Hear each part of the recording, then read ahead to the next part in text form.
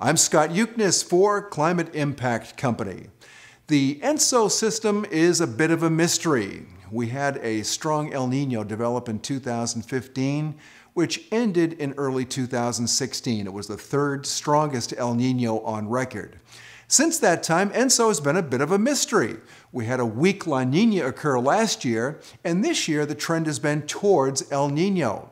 The dynamic models were forecasting the return of a moderate strength El Nino the second half of 2017, just a few months ago. But since that time, we've backed off that strong El Nino forecast, and ENSO right now is in the neutral phase.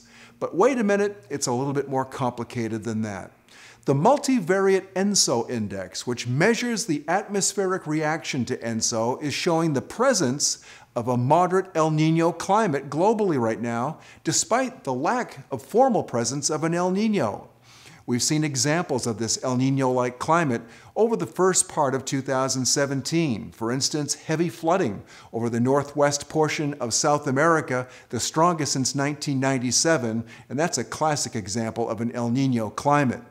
More recently, the dryness has set in over the northern portion of the United States, also an example of an El Nino climate. Will this pattern continue over the next 3 to 6 months? The sea surface temperature anomaly forecasts are not forecasting a formal El Nino, but the tropics are very warm outside of the eastern Pacific. So our feeling is that an El Nino-like climate will continue over the next 3 to 6 months.